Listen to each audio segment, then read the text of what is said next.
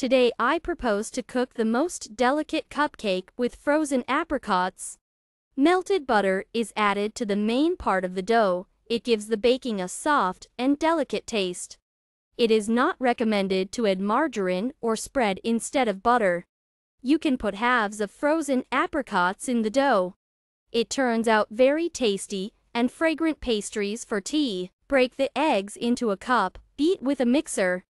Pour in the sugar, continue to beat until smooth, then pour the melted butter. Mix it up, pour wheat flour and baking powder.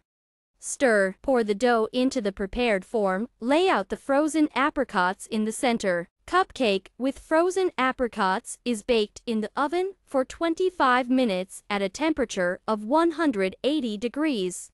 Enjoy your meal.